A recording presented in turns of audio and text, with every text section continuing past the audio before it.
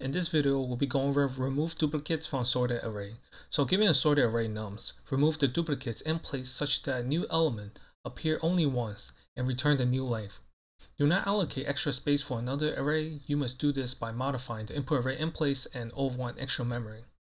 So in the first example, we're given 1, 1, 2. So when we remove the duplicates 1, we get 1 and 2. And then the length of the output list will be equal to 2. So we output 2. Let's first go over the thought process. And we can implement a two-pointer approach. One pointer I will be used to populate unique numbers. And then one pointer j will scan forward to find unique numbers.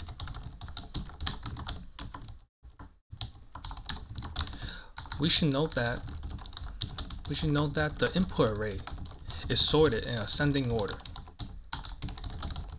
This means all of the duplicate numbers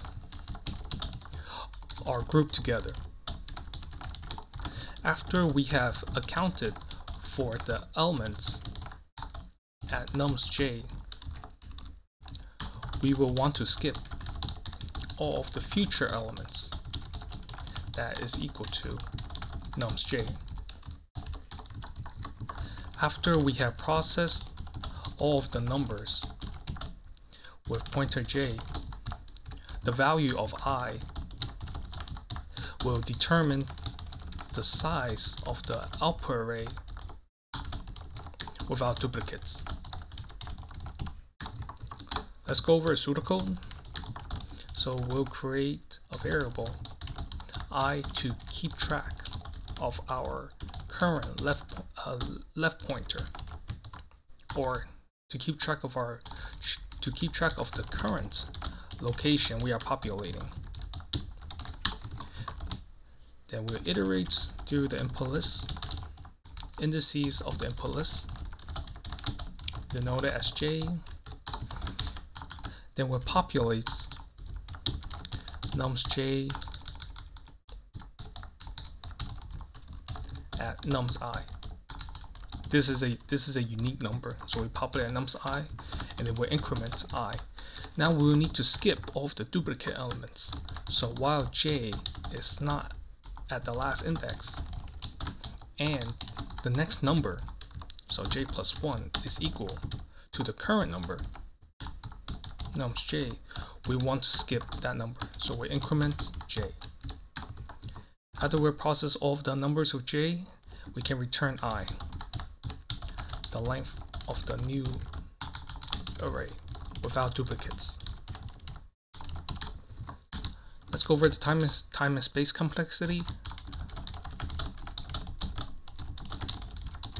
So time complexity is O of n, where n is the length of the input array. So if on visit each index once, and space complexity is O of 1, because we do not create a new data structure to hold our elements, we just modify the array in place. Now we can go over the code. Then we iterate through the indices of the input array.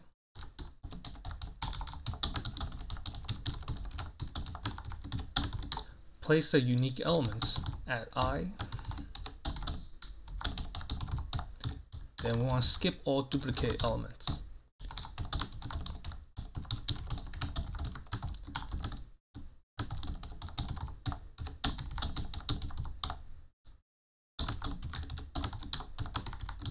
Then return I, the length of the new array.